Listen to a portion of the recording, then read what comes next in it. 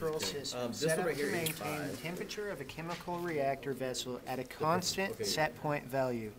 The reactor's source of heat is a steam jacket where hot steam is admitted through a motor-operated control valve, TV, according to the temperature inside the reactor sensed by the temperature transmitter, TT.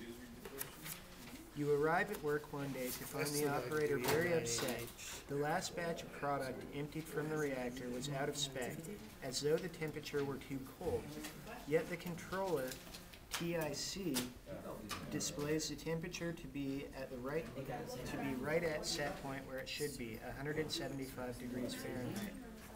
Your first step is to go to the reactor and look at the temperature indicating gauge, mounted near the same point as the temperature transmitter. It registers a temperature of only 137 degrees Fahrenheit.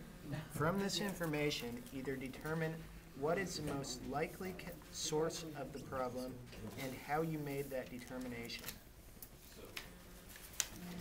All right. And I kind of said either the temperature transmitter itself is out of calibration so that the temperature that's coming in is not outputting the correct milliamp signal to the controller, or the primary sensing element could possibly be bad. So it's not giving the right input into the transmitter. Yeah. Well, what I was doing with Dave is we read through this and then we figured out, okay, what seems to be working properly.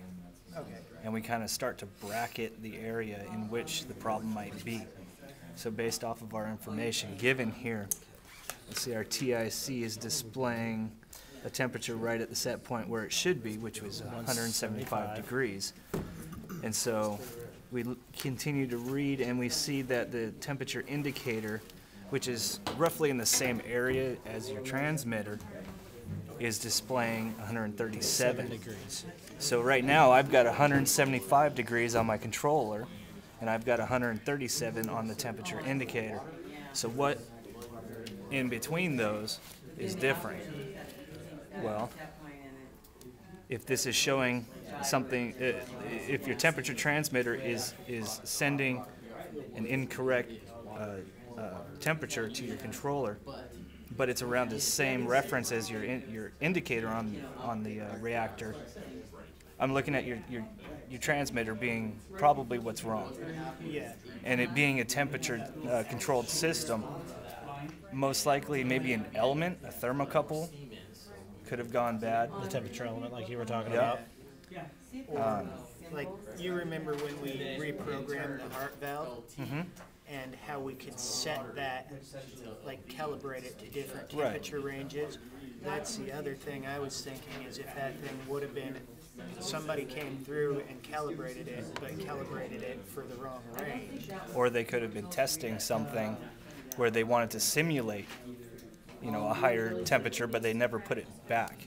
Yeah. Put it back to the right temperature. Right. The set point, right set point. And then another thing that Eric helped me realize is, like down here, it asks about the 2 out of 3 voting algorithm. And basically we have two things. We have the actual product coming out looking like it's under temperature. And we also have the indicator looking like it's under temperature. So that means that the problem is most likely in the transmitter or the sensing element, because we have 2 out of 3 things that are showing that it's too low. Yep. Right. I agree.